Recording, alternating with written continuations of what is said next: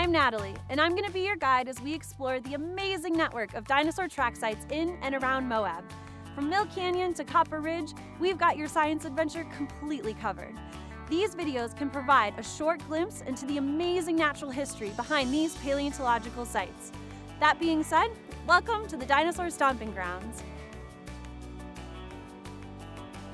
As part of a vast expanse of tracks that cover this area, this site preserves a 165-million-year-old rock section known as the Moab member of the Curtis Formation. And when we say vast, we mean vast. This section of Moab Mega Track Site, also known as the Dinosaur Stomping Grounds, contains over 2,000 single tracks in an area of about 2 acres. And most of these tracks represent large carnivorous dinosaurs. Getting out here can be a bit tricky as it's a 1.5 mile hike out to the track site, so make sure you bring lots of water. I'm going to meet Dr. Randy Ermis, paleontologist from the Natural History Museum of Utah, and Rebecca Hunt-Foster, a paleontologist from the BLM, out at the track site trailhead. They're going to provide me with some more information about this amazing dinosaur track site. Follow me. Hi, Randy and Rebecca. Thanks for meeting me here today. Hi. So I was wondering if you guys could tell me a little more about how are you able to tell what kind of dinosaurs left all of these tracks here? What we do is we have to compare the tracks themselves by their size and shape with dinosaur bones that we've found. And in this case, in the Curtis Formation, we haven't found any dinosaur bones, so we have to make comparisons with bones found in similar places and similar environments and similar times. And we've identified these dinosaur tracks as an animal called Megalosauropus.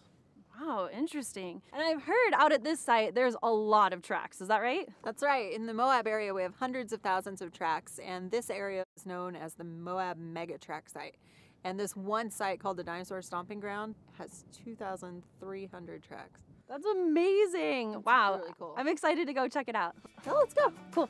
The Dinosaur Stomping Ground site is a critical record of our natural past that must be respected as well as protected. Unfortunately, as more and more people make their way out to enjoy these amazing paleontological sites, looting and vandalism have often come as a result.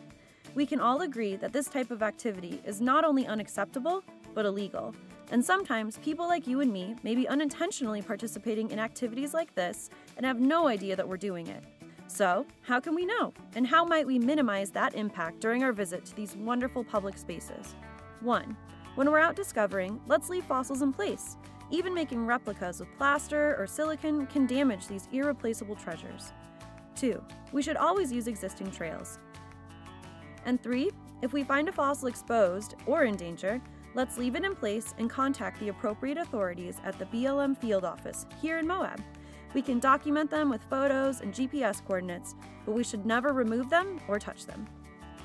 Remember, these are your lands. Let's respect them and protect them. Thanks for joining us.